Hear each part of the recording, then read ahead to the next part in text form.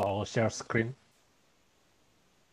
All right, Erickson, then the stage is all yours if you would like to share your screen. Yeah. So let me see. Can you see my screen? Yes. Okay, good. So good morning, everyone, if you are in my time zone in Waterloo.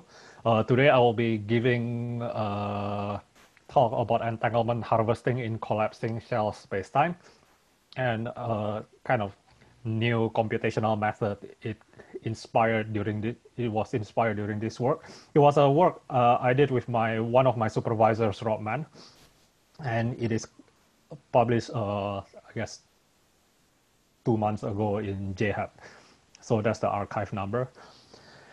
So the outline of the talk will be something like this. So the first 2 points I will motivate and introduce a little bit, because I believe that a lot of people in the Waterloo group at least have done a lot of harvesting in QFT, but apart from, say, Laura's group,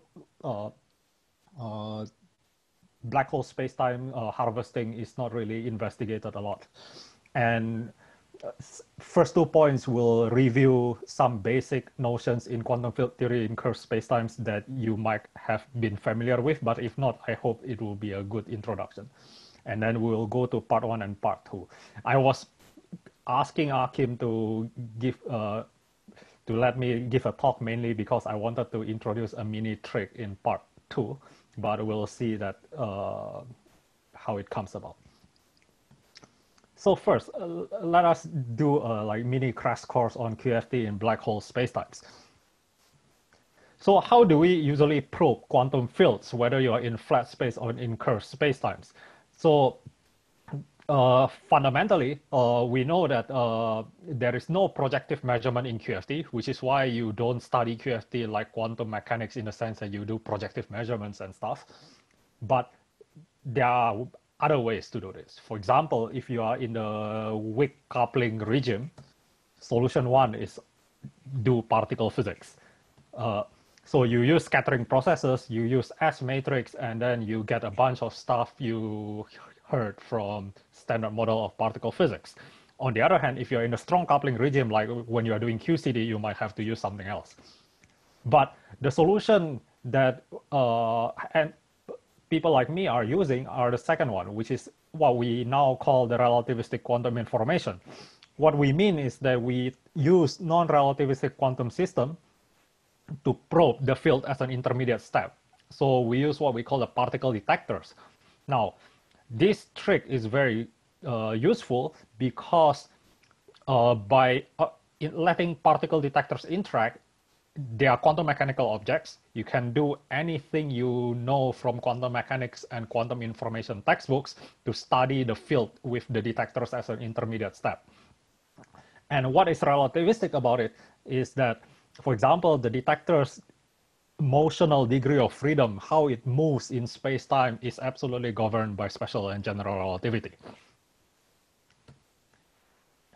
Now, the prototypical particle detector model in this formalism is what is now known after 40 years as the Unruh-DeWitt model.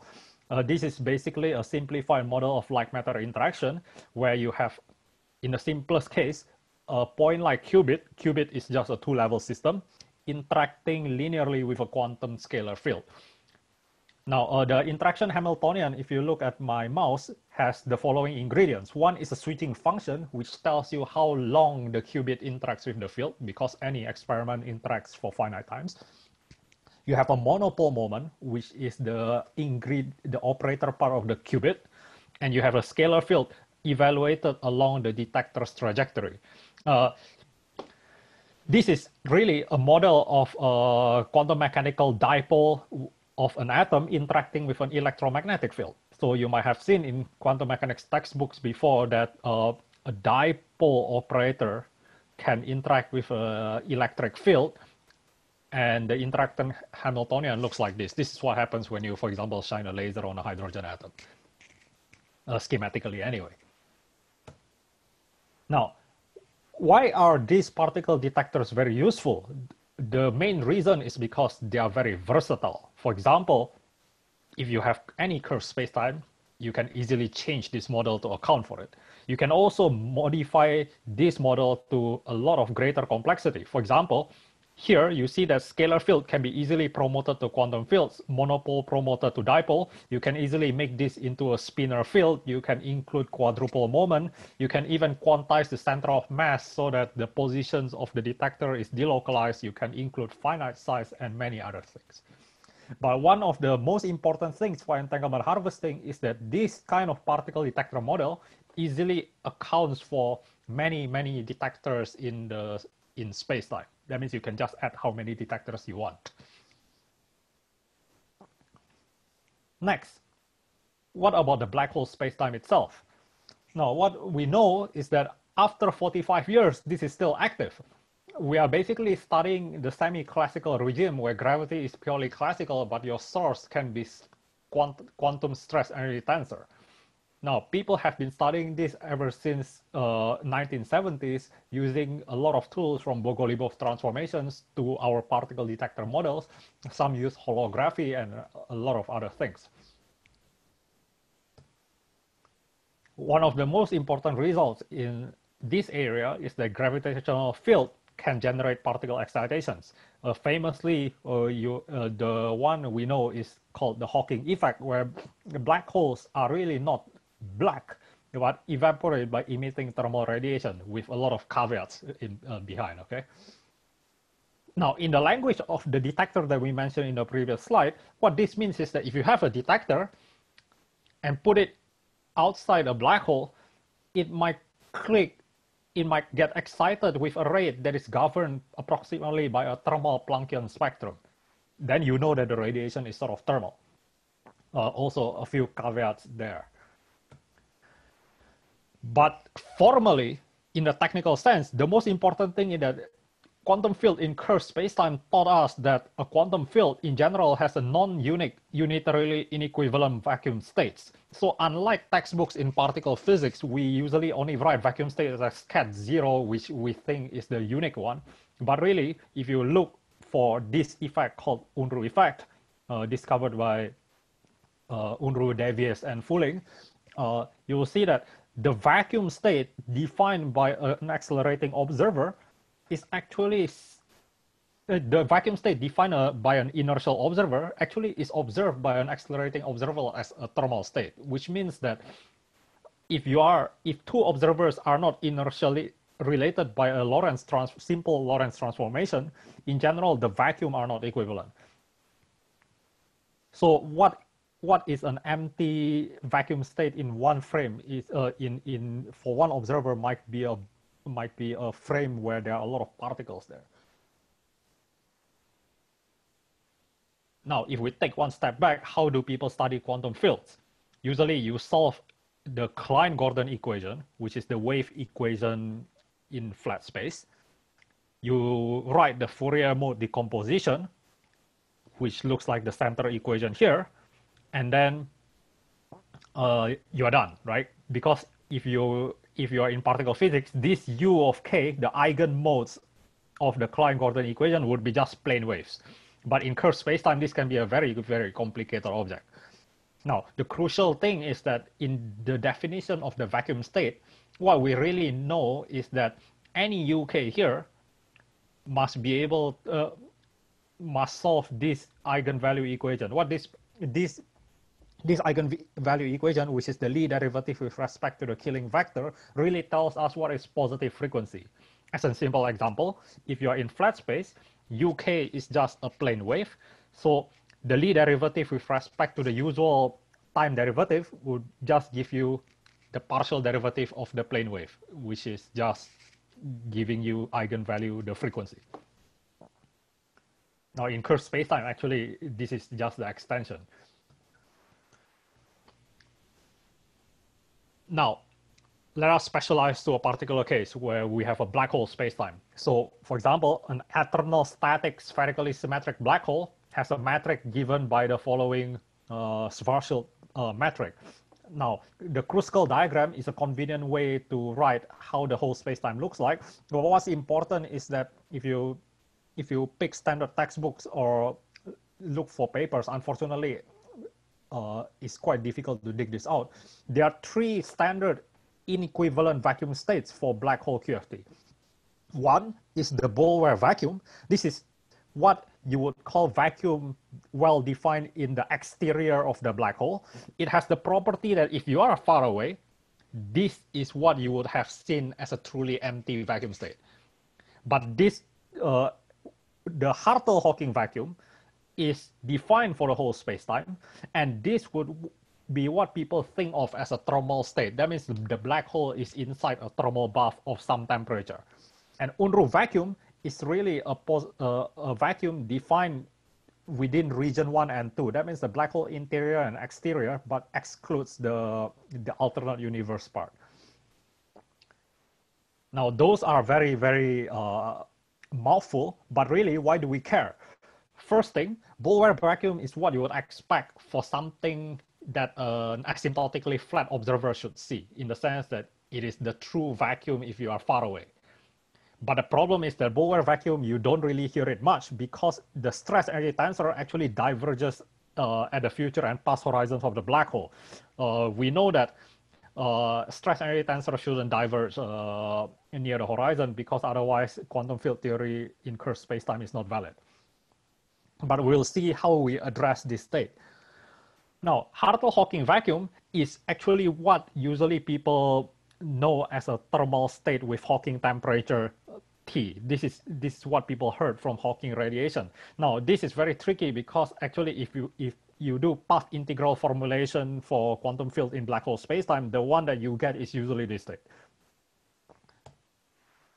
Now, the one that is most interesting to us is the Unruh vacuum, which is what people think of as black holes radiating. What happens is that Unruh vacuum is very useful because it models Hawking effect in the sense that at late times, after the black hole has long formed, this gives you a simple approximation of how thermal radiation coming from evaporation actually means.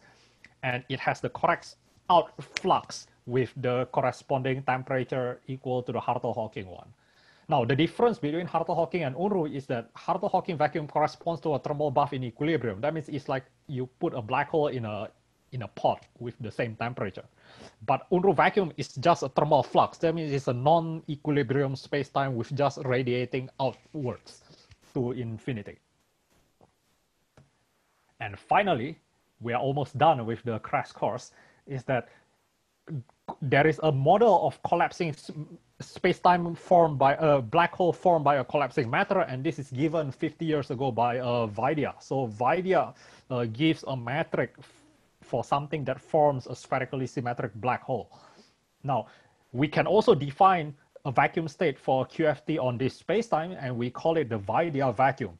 Okay, what is good about this vacuum is that as what you expect from a collapse, before it forms a black hole, far away it looks just like a Minkowski spacetime. But once it forms a black hole, outside the black hole is just exactly what you expect from the Schwarzschild spacetime. So this is really a simple model where you divide the spacetime into two parts, the flat one and the black hole part.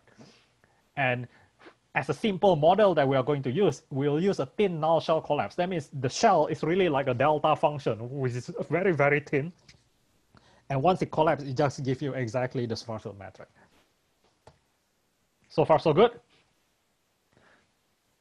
Feel free to just ask any questions in the case that you have any doubts. So next, why do we care about this particular spacetime? So the reason is because one of the standard folklore is that the state of a test quantum field in a collapsing star spacetime that forms a black hole at late times can be well approximated by the state of a quantum field in an eternal black hole. That means as the black hole is always there, but when you describe it using the Unruh vacuum. And obviously, we know that this correspondence is not exact because, for one, Unruh state is really only a good approximation at late time because you ignore how the black hole was formed, which is why you can use eternal black hole as your model, right? You don't care about how it started. Now, Juarez Aubrey and Yorma Luco asked the question of how good this approximation really is for various things. So for example, they compute the renormalized stress energy tensor, how often a detector clicks near the event horizon and also at future null infinity. And they use 1+1 dimensional conformal techniques because it can give them exact closed form expressions. And one trick that you may or may not have heard before is that in this computation, they mimic 3+1 dimensional calculation with derivative coupling. What this means is that in 1+1, we know that quantum fields has a two-point function that grows logarithmically. On the other hand, the Hadamard short distance property says that in 3+1 dimensions, short distance behavior of a correlation function should scale like a square of a power space-time separation. So if you take a derivative of the right-hand side, the log squared will give you 1 over something, and it will give you the correct scaling behavior. We'll see this again later. But their main result is that Unruh vacuum for all practical purposes is a good approximation.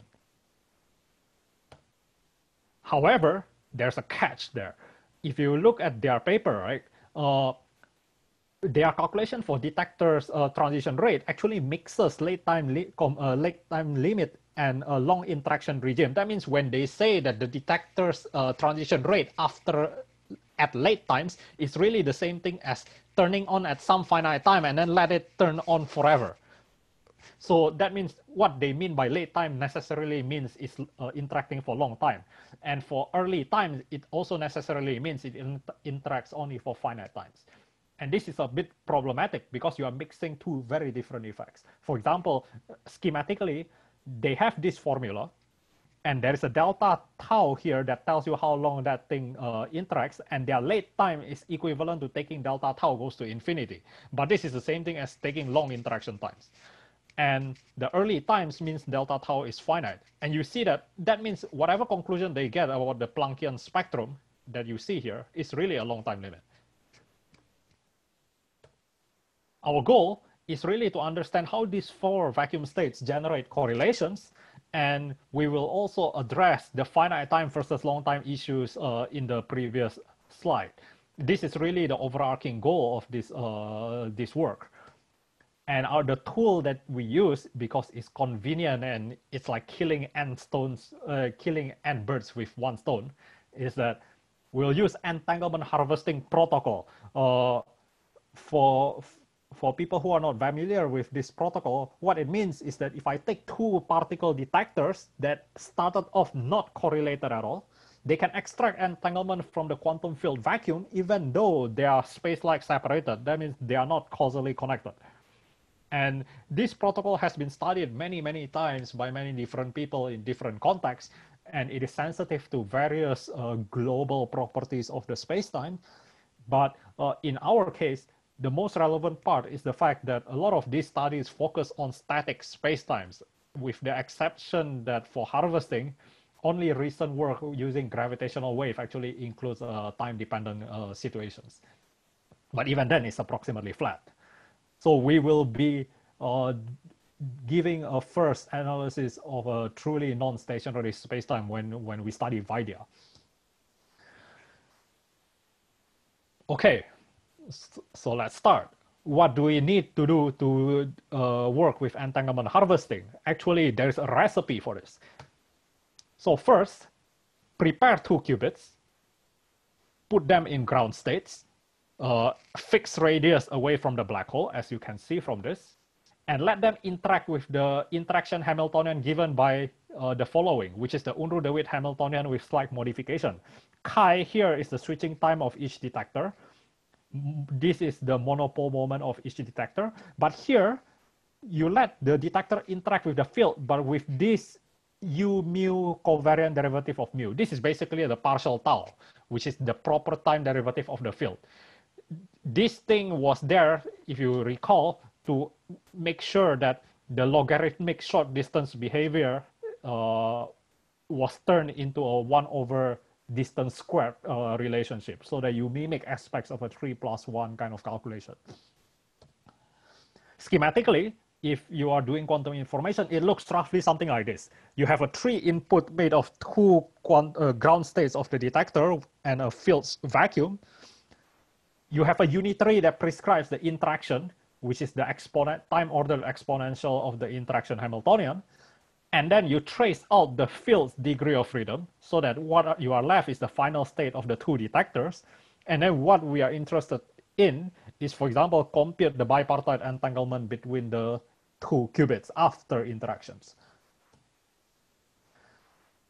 The ingredient goes as the recipe goes as follows. The monopole is just given by this expression. It's basically a raising and lowering operator of the qubit in the interaction picture. Omega is the energy gap of the detector. The initial state are the product uncorrelated ground states for each sector, where alpha is any of the four distinct vacuum of the black hole. The time evolution for this Hamiltonian is given by a unitary with time-ordered exponential. It's time-ordered because the Hamiltonian has a time dependence in it. And we know from standard QFT that you can do a Dyson series expansion if we are in the weak coupling regime, where you can do perturbation theory. And if you do perturbation theory, the final reduced density matrix is basically given by the usual time evolution, which is the unitary evolution of the state, but you trace out the field's degree of freedom so that the density matrix describing the two qubits will have this form. And you see that there are a bunch of terms that tells you that this thing will be, the two qubits will be correlated. Now, in particular, the LAA, LAB, and LBB is basically the local terms. That means it depends on where the detectors are. So if LAB means it depends on the location of detector A and detector B, LAA means it only depends on detector A. And M is the non-local contribution that is very important for the entanglement calculation. So I'm showing you this just to show what goes into the calculation in order to compute the final density matrix. But the important object of this calculation is this script A here, which is the derivative coupling Weikmann function. This is written like this. It is just the 2-point correlation functions of the field, but in derivative coupling. So this is the field part of how the quantum field enters the calculation of the density matrix. Now, up to this point, if you have done harvesting work or heard harvesting work before, this is basically the same as everyone else. Now, the hard part is that this computation actually needs careful numerical treatment because, for one, this thing looks very nasty. You will see this in the second half. And what we propose is that in part 2, we'll do what we call a numerical contour integration. This may or may not be a new thing depending on how you use Mathematica, but I think for many it will be new. Now, the crucial thing in our calculation is that unlike in the previous work on Vidya black hole, we don't need to really restrict to just near infinity and near horizon, and then you do some series expansion to simplify your calculation. With this, we will be able to probe every part of the spacetime. Erickson, excuse me, I'm a little confused with the proper times there. Yeah. So you have two detectors, right? And they undergo different trajectories. Yes. Are you assuming that both of the trajectories can be parameterized by the same like proper time parameter? Because no, I don't know. They don't. Okay, so you actually have two different definitions of this partial tau, phi x of tau. It's actually partial tau A over detector A and partial tau B over detector B. So the tau A and tau B are a priori without anything, cannot be relabeled as just tau. But at the second line here, right, I'm just treating this as just a functional variable, right? All right, in the sense that these partial taus are actually u mu nabla mu, right? So you can, they're a function of the x of tau. Yeah. So in this second line here, I'm just treating it as a function. Like here, you really need tau A and tau B, and the way how they affect each other is basically redshift factors are gonna fly around somewhere in here, which is to account for the fact that they are not the same proper times. All right. Okay. Thank you. Finally, for entanglement harvesting, of course, you need a measures of entanglement. For qubits, you can use concurrence. concurrence is a faithful entanglement monotone for 2 qubits, and it is given by this simple expression. It's the 2 maximum between 0 and the non-local term minus the square root of the local term, which is why we were interested in those integrals. You can actually also extend this to compute, for example, the mutual information, which includes classical correlations. And we did this in our paper as well. And it will be made of a bunch of stuff that is not difficult to compute once you know how to compute the integral.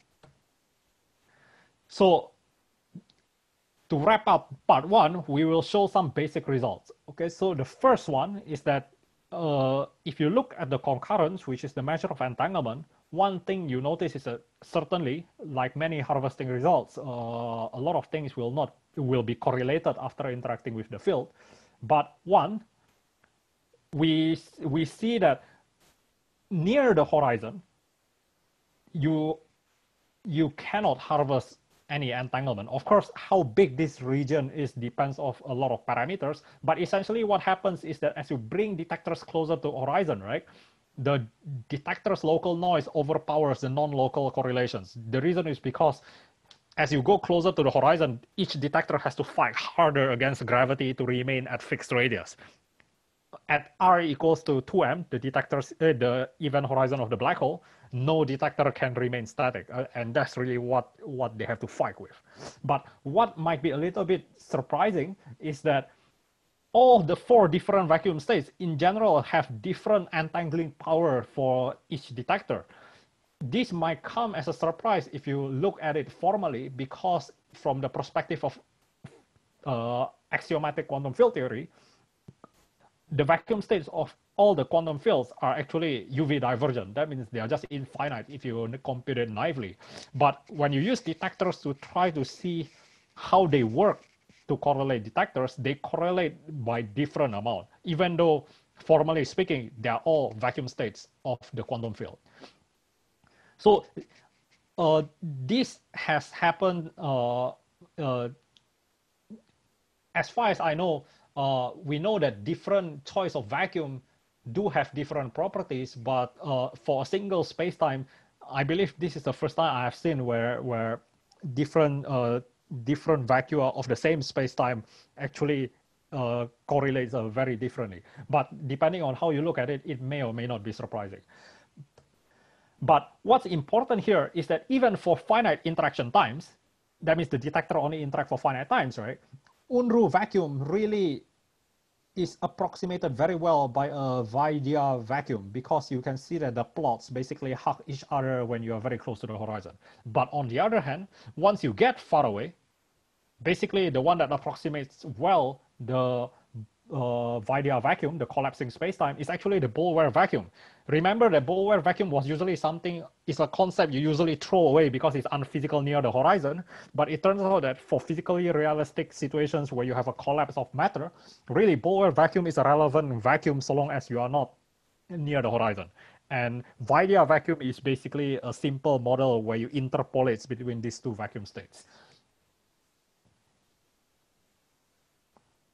Now, another way to look at this is that if you look at the spacetime, right, they are really, what happens is that Unruh vacuum approximates Vaidya vacuum really well so long as you are near the horizon. But really, this is also, this near the horizon limit actually goes all the way to asymptotic future, I+, which means that if you are late time, Vaidya also is well approximated by Unruh vacuum. So that means so long as you are here, even if you are far away, even if you are, if you look at my mouse here, if I am very near Scri plus, the null infinity, but I'm very late, Unruh vacuum also works well. On the other hand, if I am very far away, but I'm at early times, then the one that works well is Bohr. And if you map this region 1 for the eternal black hole here to the region 1 of the collapsing spacetime here, you get exactly the same situation. What happens is that early times, if you are here, then the Bohr vacuum describes very well this region. Here, Unruh vacuum works very well. Now, our calculation shows that anything in between is somewhere, the result is in between. Okay, so that's that's the one thing you can do it numerically. And this is quite remarkable because this really justifies a lot of approximations that people use, and doing this numerically in the 1+1 model actually makes this really clear, because actually 3+1 Schwarzschild calculation is notoriously difficult. Now, the third result, which is a little bit funny quantum information kind of thing, is that there is a weird signaling bit in cursed spacetime. So what happens is that I have a signaling estimator here, which is basically an integral over the field commutator with respect to the vacuum. And what happens is that if this thing is non-zero, then we say that the two detectors can actually talk to each other via the field. What this means is that Erickson, we've had I have had problems hearing you in the last 20 seconds or so. Can you please repeat? Yeah, same here. I think it's a connection issue. Oh.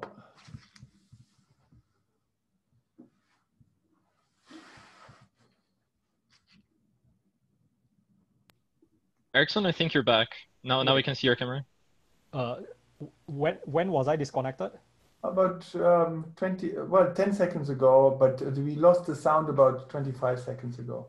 Okay, so is it okay that I start from this slide? We don't see the slide. You're not sharing anymore. Oh, yes, wait.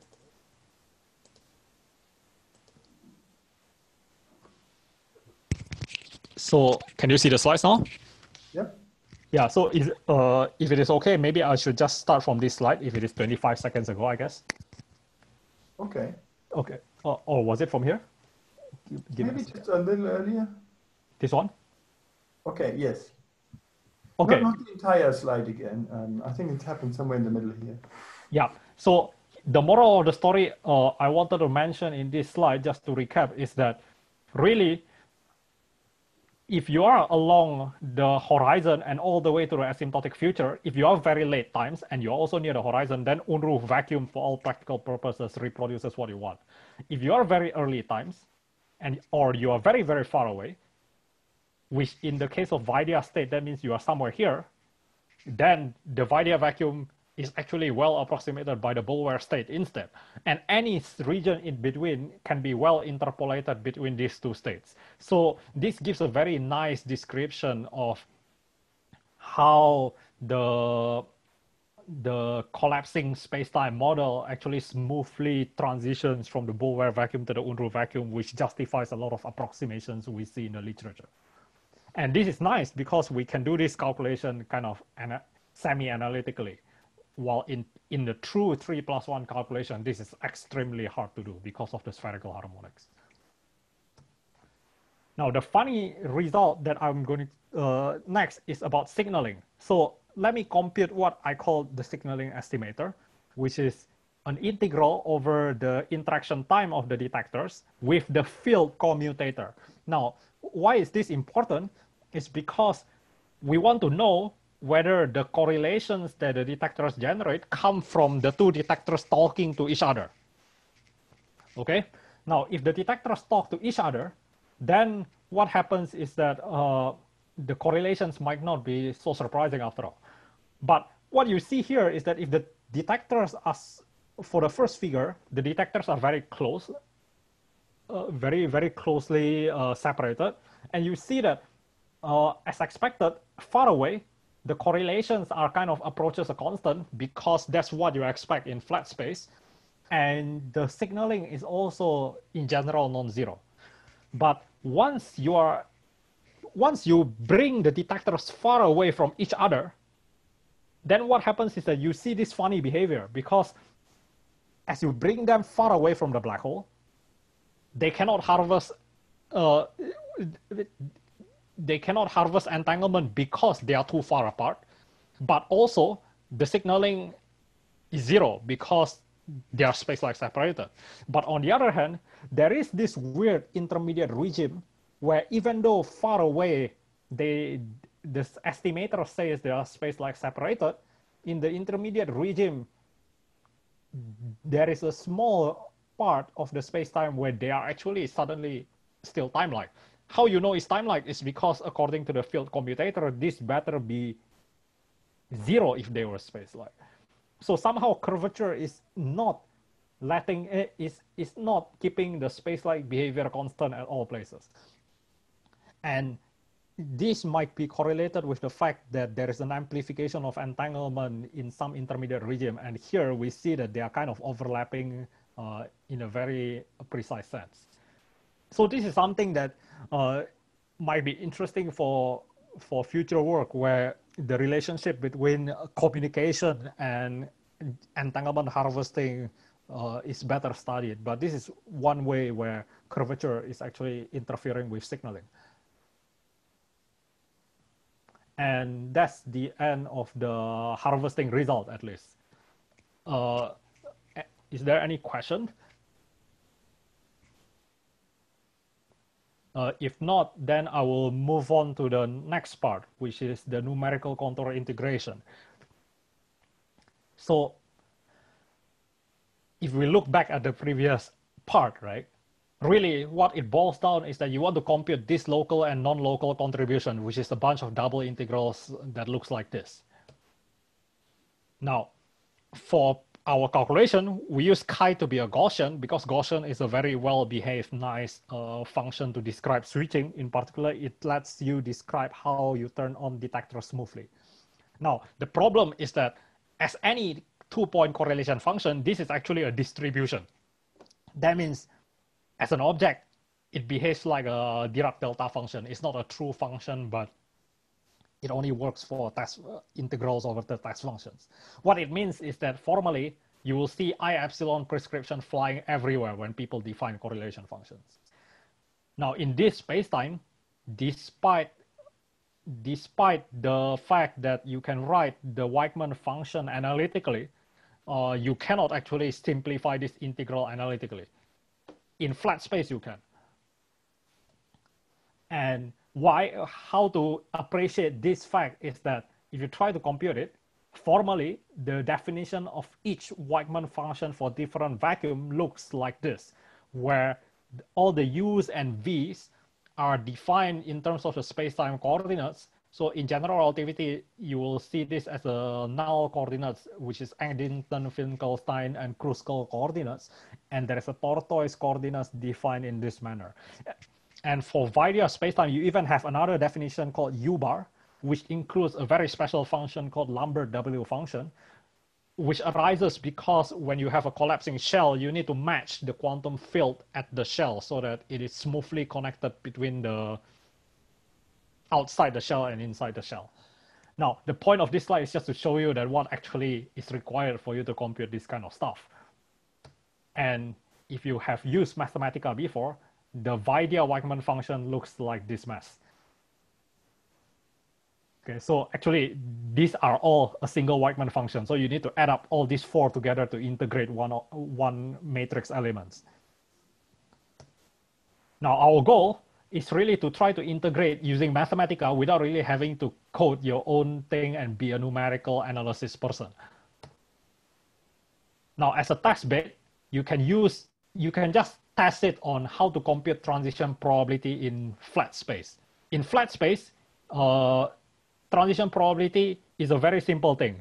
Because the Weikmann function is just a 1 over t minus t prime minus I epsilon squared. And it's a lot simpler than the curved spacetime one. And why we are using a test bed like this is because there is a closed form expression we can actually find for this one. So let us for now call J alpha to be the same integral, but for different methods. So to appreciate what happens with this calculation, let us first show that there is an analytic expression for this. It's given in terms of the complementary error functions and the Gaussian. And if you let it take specific value, omega sigma equals to 1, this gives J0 equals to this particular value. I will show you again this value often later. Now, The first method is to just directly do numerical integration of the transition probability. And you can try this in Mathematica if you have one, and you will find that I epsilon prescription brute force will not actually work. I plot here the table of how it varies with epsilon, and you realize that the values don't even come close no matter how you play around with it. I have played around with a lot of settings and none of it works out. So maybe if you have a clever settings that might work in Mathematica, I would love to hear from it. But I tried for about 1 month and I didn't manage to get anywhere. Obviously, if this thing fails in flat space, there's no hope for curved spacetimes. Now, what we propose a few months back is that perform instead the following integration. Basically, you do numerical control integration in the sense that instead of using I epsilon, you let the pole be taken care of using contour integrals. And theoretically, you understand this very well because I epsilon is precisely telling you how to do contour integration. But what may be a little bit unusual is that Mathematica doesn't have a documentation on how to do contour integration. It just tells you that it can integrate functions with complex values. So what you need to do is to actually explicitly tell Mathematica to do the contour yourself. That means you tell them which contour to pick. The first observation you should notice is that unlike textbook complex analysis, where we are taught how to do contour integrals in 1 dimension, here you need to actually do contour integrals in 2 dimensions. So in this particular example, you have a continuum of poles for every t. And it turns out that if you just do this, even though technically they are the same thing, the approximation works really well. You can see that the first digit is basically the same thing. The real part is basically the same as the exact expression. And it gives you a natural cross-checking because you know in complex analysis that if you deform the contour by a little bit or as big as you want, so long as it doesn't cross any other poles, the answer should be constant. And this is what happens here. When you change the epsilon, you are really changing the size of the contour. And the answer doesn't change as you expect. The imaginary part is basically the numerical error. Naively, if you try this on the curved spacetime example for this for the presentation I gave today, it actually didn't quite work. The reason is twofold. One thing is that numerically it's just unstable, but there's another reason is that for very complicated spacetime, the poles are not just going to be t minus t prime. Okay, the pole can be a very complicated function of t, and inverting this can be a pain if you don't have enough symmetry. So what happens is that because we are using Gaussian switching, the integral contains Gaussians, you can cut off the integral at very far away on the positive and the negative real axis. And it boils down to the fact that you're picking a rectangular contour like this and cut off the tails. Now, this has the benefit that you don't even need to figure out where the poles of the very complicated Weigmann function anymore, because you are either outside the integration domain, or if you're inside, it is taken care of here. It has to be somewhere in between here. And we have tested this for our paper. We have tested it for other cases. For example, someone in Rob's group studied rotating BTZ black holes, and I have checked that this thing also works. Now, there are some things you can think about this numerical integration. For example, when you try to compute the non-local term, right? In some cases, you might want to use the Heaviside version. You might want to write the non-local term in terms of Heaviside step function. And you might have seen this before in some harvesting papers. But the problem is that Mathematica's Heaviside step function doesn't let you take the argument to be a complex number, which means that if you plug this thing into the numerical calculation, it cannot contour integrate because we explicitly tell Mathematica to go into the complex plane. So the solution that I found out recently, around 2 weeks ago, is that basically just avoid this issue by approximating the Heaviside. But there's a trade-off in a sense that any analytic approximation of the Heaviside usually has infinitely many poles. So you have to make sure that your contour integrals don't cross extra poles and give you extra residues. And this is something that I've been trying to work on passively, and I'm trying to write a short write-up for Mathematica Journal just in case it might be useful for other people who are doing something else. And this work is generally in this direction. So you can, for example, currently I'm looking into extending the same methods to free-falling detectors, where we really want to see how detectors generate correlations when they are free-falling, especially because free-falling detectors can go through the horizon. And also I'm working with a fourth-year undergrad on modified entanglement harvesting. Now, for modified gravity, you might suspect that depending on the situation, modified gravity has the funny feature that it might not be valid for dimensions greater, dimension 4 or lower. But what happens is that depending on which modified gravity you study, there might be a chance that you can do the truncation and reduce it to 1+1 calculation. So this is something that I'm starting to look into. And essentially, that's the end of the talk. I'm not sure if I'm on the right time, but I think I am.